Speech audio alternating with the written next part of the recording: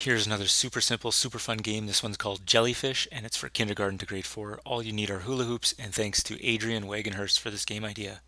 So to start, you're going to have your playing area. You can use a basketball court line or volleyball or whatever lines you have.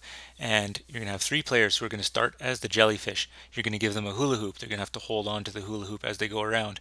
And so there's the jellyfish, and their idea is they're going to tag the other players. So we have the other players here. Those players can be whatever jellyfish eats. So I guess plankton or little fish or something like that.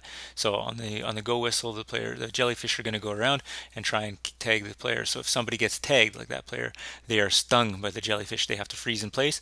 Then the jellyfish move over or around them, bring the hula hoop over top of their head, and then bring it down to the floor, touch the floor with the hula hoop, bring it up back over their head, and then that player is now eaten by the jellyfish, and that player is out. And so they go outside into the perimeter.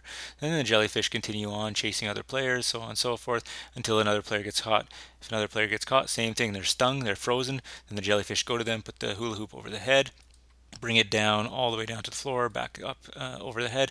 That player is out. They are eaten, and so on and so forth. Now the players on the outside, they're not actually just stuck on the outside. They have a role too, so they can move around anywhere around on the perimeter, not inside the playing area. And if somebody is too close to the end, they can try and tag them. So we'll see the player at the bottom there has found somebody who is too close to the end, just tag them there. So they are also out.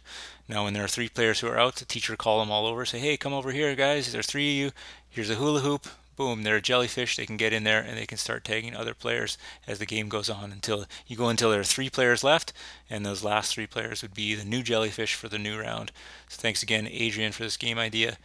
If you've enjoyed this game, please subscribe for more games and visit PhysEdGames.com.